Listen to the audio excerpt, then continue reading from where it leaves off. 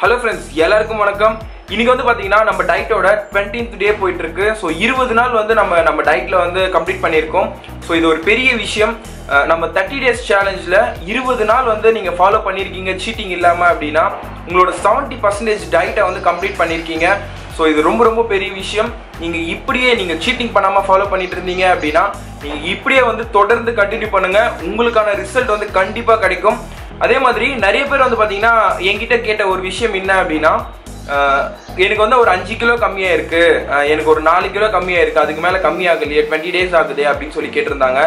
So 20 daysல வந்து 4 கிலோல இருந்து 5 kilo கம்மியா இருக்குன்னா எவ்வளவு பெரிய விஷயம் அப்படின்றது உங்களுக்கு தெரியல.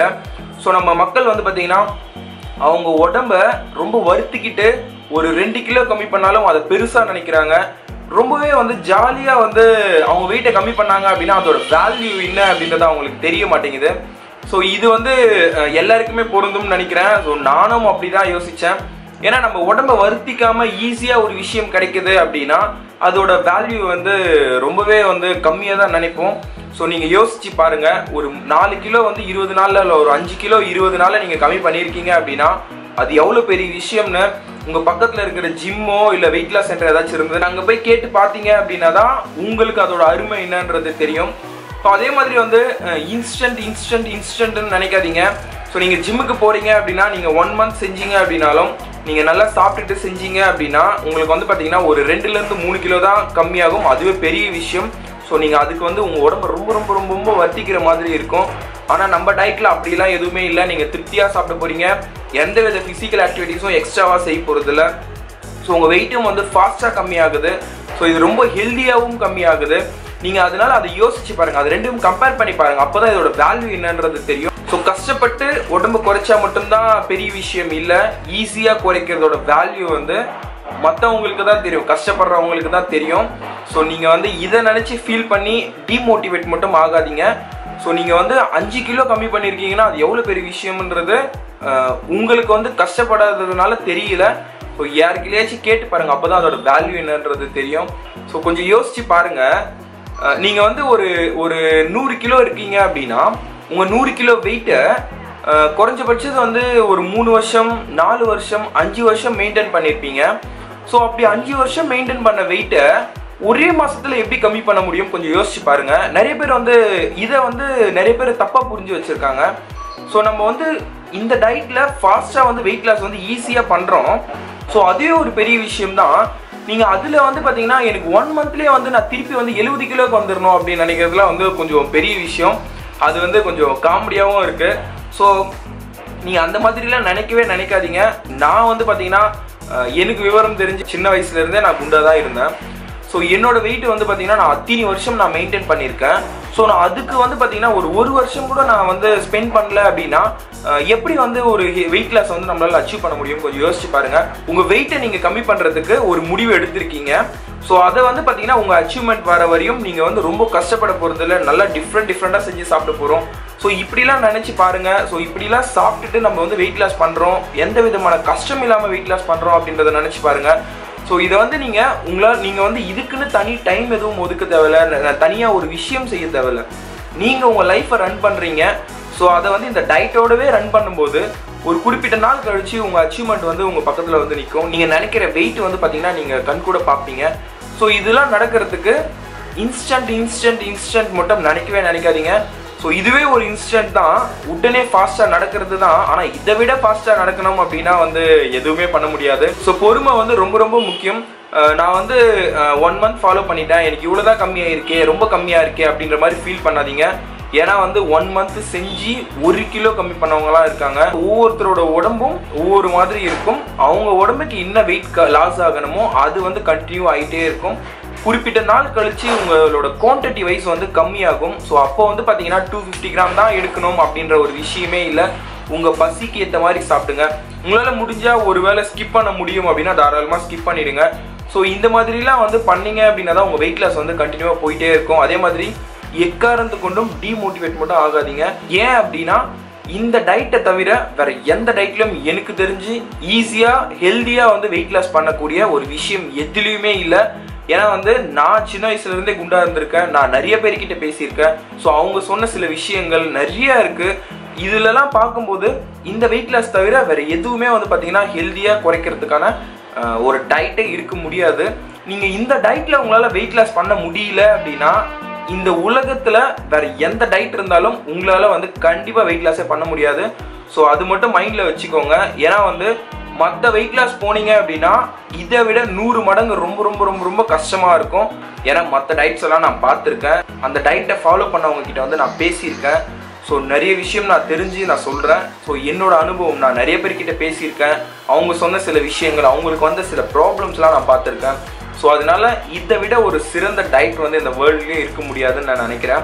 ஸோ என்னால் முடிஞ்ச ஹெல்ப்பை நான் செய்கிறேன். என்னால் முடிஞ்ச மோட்டிவேஷனையும், என்னால் முடிஞ்ச ரெசிபீஸும், என்னால் முடிஞ்ச டவுட்ஸும் என்னால் முடிஞ்ச அளவுக்கு நான் உங்களுக்கு நான் சொல்கிறேன். ஸோ தொடர்ந்து ஃபாலோ பண்ணிக்கிட்டே இருங்க, சீட்டிங் பண்ணாமல் ஃபாலோ பண்ணிக்கிட்டே இருங்க. ஸோ ஃப்ரெண்ட்ஸ், இன்றைக்கி வந்து பார்த்தீங்கன்னா பிரேக்ஃபாஸ்ட் இல்லை, லஞ்சும் டின்னரும் என்னன்றதை பார்த்துடலாம். அதுக்கு முன்னாடி நான் சொல்கிறேனோ இல்லையோ, தினமும் வந்து தேங்காய் எண்ணெயும் லெமன் ஜூஸும் கண்டிப்பாக குடிச்சே ஆகணும். ஸோ இன்றைக்கி என்னன்றதை இப்போ பார்த்துடலாம். ஸோ ஃப்ரெண்ட்ஸ், இன்றைக்கி வந்து பார்த்தீங்கன்னா அரைக்கீரை கடையல் செய்ய போகிறோம். ஸோ இதை வந்து கடைய போகிறோம் நம்ம. ஸோ அதுக்கு வந்து பார்த்தீங்கன்னா அரைக்கீரை எடுத்து வச்சுருக்கேன். ஸோ இது வந்து ஒரு 100 கிராம் அந்த மாதிரி எடுத்துக்கோங்க, இல்லை 200 கிராம் அந்த மாதிரி எடுத்துக்கோங்க. ஒரு கட்டு வாங்கிக்கோங்க. அதே மாதிரி வந்து இதுக்கு என்னென்ன தேவை அப்படின்னா தக்காளி, அப்புறம் வந்து வெங்காயம், பச்சை மிளகா, புளி கொஞ்சமாக. நம்ம பாலியோவில் வந்து புளி யூஸ் பண்ண மாட்டாங்க, நீங்கள் இருந்தாலும் பரவாயில்ல, கொஞ்சமாக எப்பயாச்சும் ஒரு வாட்டி பரவாயில்ல, கொஞ்சமாக யூஸ் பண்ணிக்கோங்க. அதுக்கப்புறம் பூண்டு, இதுக்கு வந்து உப்பு. ஸோ இது வந்து எப்படி செய்கிறதுன்னு பார்த்துடலாம். ரொம்ப ஈஸியான சிம்பிளான ஒரு டிஷ் இது. ஸோ இது எப்படி செய்கிறதுன்னு இப்போ பார்த்துடலாம். ஸோ ஃப்ரெண்ட்ஸ், இப்போ வந்து பார்த்தீங்கன்னா கீரையை வந்து நம்ம வேக வைக்க போகிறோம். ஸோ தண்ணியில். ஸோ அதனால் வந்து தண்ணி சூடாயிட்டு இருக்கு. ஸோ இந்த தண்ணியில் வந்து பார்த்தீங்கன்னா எல்லாத்தையுமே ஒன்றா போட்டு நம்ம வேக வைக்க போகிறோம். ஸோ இது எல்லாமே நல்லா வெந்ததுக்கப்புறம் இதை வந்து கெட்டைய போகிறோம். ஸோ இப்போ வந்து பார்த்தீங்கன்னா கீரையும் அதுலேயே போட்டுடலாம்.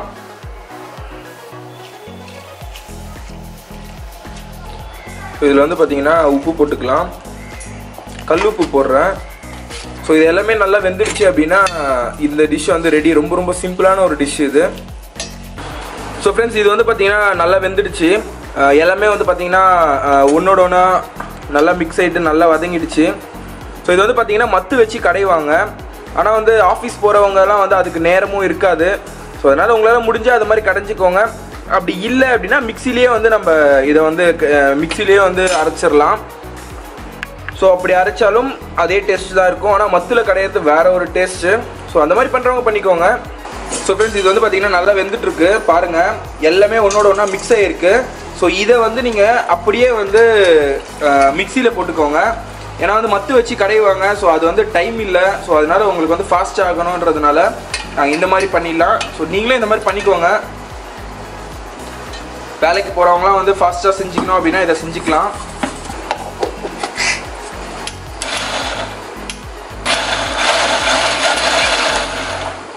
காரை ஓட்டுற அவ்வளோதான், மத்தில் கடைஞ்ச மாதிரி அப்போ தான் இருக்கும். பாருங்கள் ஃப்ரெண்ட்ஸ், இந்த பொண்ணு வந்து கார் மாதிரி ஓட்டி நல்லா வந்து மத்தில் கரைஞ்ச மாதிரி அரையும் குறையுமாக அரைச்சிருச்சு. செம்மையாக இருக்குது. ஸோ ஃப்ரெண்ட்ஸ், இப்போ வந்து பார்த்தீங்கன்னா கீரையை தாளிக்கிறதுக்கு நெய் யூஸ் பண்ணுறோம். ஸோ இதில் வந்து பார்த்தீங்கன்னா கடுகு, சீரகம், அப்புறம் வந்து காஞ்ச மிளகா, கருவேப்பிலை கொஞ்சம். ஸோ இது போட்ட உடனே இந்த மாதிரி சவுண்ட் வந்துடுச்சுன்னா இது ரெடி ஆகிடுச்சுன்னு அர்த்தம். பெருங்காயம் கொஞ்சம் போட்டுக்கோங்க. இப்போ வந்து பார்த்தீங்கன்னா இது நல்லா தாளிச்சாச்சு. ஸோ இந்த தாளிப்பை எடுத்து அப்படியே நம்ம அந்த கீரையில் ஊற்ற போகிறோம். ஊற்றுனது மட்டும் இல்லாமல் அப்படியே மிக்ஸும் பண்ண போகிறோம்.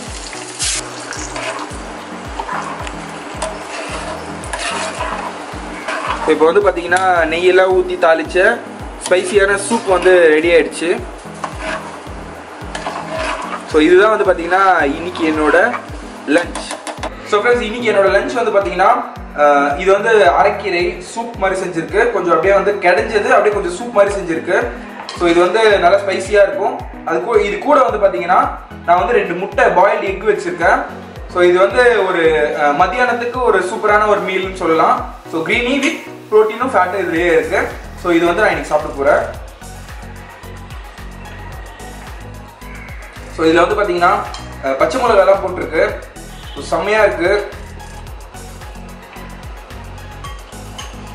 ஸோ அப்புறம் வந்து பார்த்தீங்கன்னா முட்டை சாப்பிட போகிறேன். இந்த முட்டையை இதுலேயும் போட்டு நீங்கள் வந்து பிசைஞ்சு கூட சாப்பிடலாம், செம்மையாக இருக்கும்.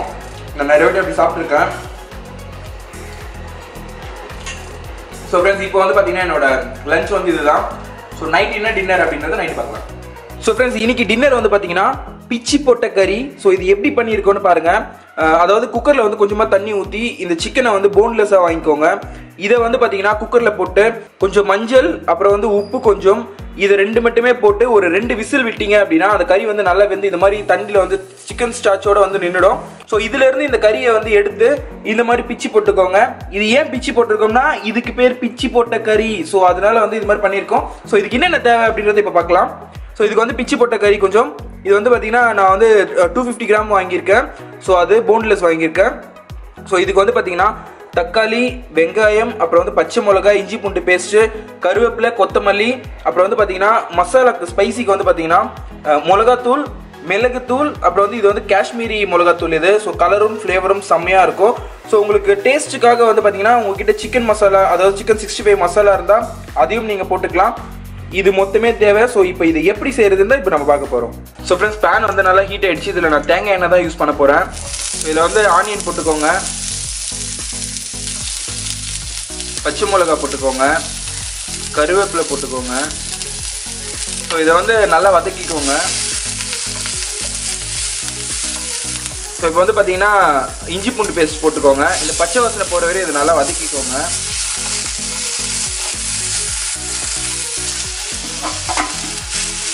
இப்போ வந்து பார்த்தீங்கன்னா தக்காளி போட்டாச்சு. ஸோ இப்போ வந்து பார்த்தீங்கன்னா சிக்கன் போட போகிறோம், அதாவது பிச்சி போட்ட கறி போட போகிறோம்.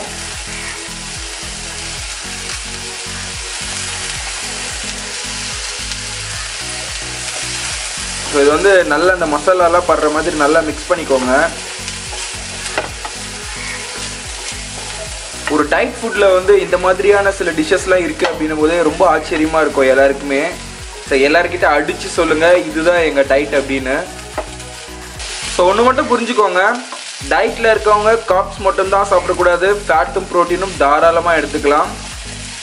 இப்போ வந்து பார்த்தீங்கன்னா மிளகாத்தூள் போட்டுக்கிறேன், சிக்கன் 65 மசாலா கொஞ்சம் போட்டுக்கோங்க, கலருக்காக காஷ்மீரி மிளகாத்தூள் கொஞ்சம், இந்த டிஷ்ஷுக்கான உப்பு கொஞ்சம் போட்டுக்கலாம். ஸோ இதை வந்து நல்லா மிக்ஸ் பண்ணிக்கோங்க. இப்போ வந்து பார்த்தீங்கன்னா நல்லா வந்து எல்லா மசாலாவும் மிக்ஸ் ஆகிடுச்சு. பார்க்கறதுக்கு எப்படி இருக்குது பாருங்கள், செம்மையாக இருக்குது. ஸோ இதில் வந்து பார்த்தீங்கன்னா கொஞ்சம் லைட்டாக வந்து தண்ணி ஊற்றிக்கோங்க. இது வந்து பார்த்தீங்கன்னா அந்த தண்ணி வந்து அந்த கறி வேக வச்சு அந்த தண்ணி தான் அது. ஸோ அதையே தான் ஊற்றிருக்கு. கொஞ்சம் மசாலா தண்ணி பட்டுது அப்படின்னா தான் நல்லா மிக்ஸ் ஆகிட்டு எல்லா இடத்துக்கும் ஸ்ப்ரெட் ஆகும். ஸோ அதனால லைட்டாக தண்ணி நீங்கள் இதை ட்ரை பண்ணி எடுத்துக்கோங்க, செம்மையாக இருக்கும் இந்த டிஷ்ஷு. இதை குக் பண்ணுறதுக்கு ரொம்ப நேரமும் ஆகாது, ஏன்னா வந்து இது ஏற்கனவே நம்ம வந்து வேக வச்சுட்டோம் இந்த கறியை. ஸோ அதனால் ரொம்பவும் ஃபாஸ்ட்டாக சிம்பிளாக செய்யக்கூடிய ஒரு டிஷ் இது. ஸோ ஃப்ரெண்ட்ஸ் இப்போ வந்து பார்த்தீங்கன்னா நல்லா தண்ணியில் வந்து ட்ரை ஆகிட்டு செம்மையாக வந்துருச்சு. ஸோ இப்போ வந்து ஸ்பைசிக்காக நம்ம எப்போவுமே போடுற பெப்பர் போட்டுட்ருக்கேன். கொத்தமல்லி கொஞ்சம் மேலே போட்டுக்கோங்க, கலருக்காகவும் ஃப்ளேவருக்காகவும். ஸோ அவ்வளோதான், பிச்சி போட்ட கோழிக்கறி ரெடி. ஆனால் இது பார்க்க எப்படி இருக்கு பாருங்க, கொத்து பரோட்டா மாதிரியே இருக்கு. ஸோ நம்ம வந்து இதை பிச்சி போட்ட கறி மட்டும் சொல்லாமல் கொத்து பரோட்டாவும் சொல்லலாம். ஸோ ஃப்ரெண்ட்ஸ் இன்னைக்கு டின்னர் வந்து பார்த்தீங்கன்னா பிச்சி போட்ட கறி. ஸோ இது வந்து பார்த்தீங்கன்னா ரெடி ஆயிடுச்சு, செம்மையாக இருக்கும், கொத்து பரோட்டா மாதிரி இருக்கும். ஸோ நான் வந்து பார்த்தீங்கன்னா ஆனியன் வச்சுருக்கேன், அப்புறம் வந்து மைனஸ் வச்சுருக்கேன், ஹோம்மேட் மைனஸ், செம்மையாக இருக்கு. ஸோ மதியம் வந்து பார்த்தீங்கன்னா நான் கீரை சாப்பிட்டேன். ஸோ அதனால வந்து இப்போ வந்து நான் சிக்கன் சாப்பிட்றேன், செம்மையாக இருக்கு. ஸோ ஃப்ரெண்ட்ஸ் இன்னைக்கு என்னோட டின்னர் முடிஞ்சது. ஸோ காலையிலேருந்து நீங்கள் வந்து சீட்டிங் பண்ணாமல் ஃபாலோ பண்ணியிருப்பீங்கன்னு நினைக்கிறேன். ஸோ நாளைக்கு என்ன டிஷ் செய்ய போகிறேன் அப்படின்றத நாளைக்கு வீடியோவில் பார்க்கலாம். பாய்.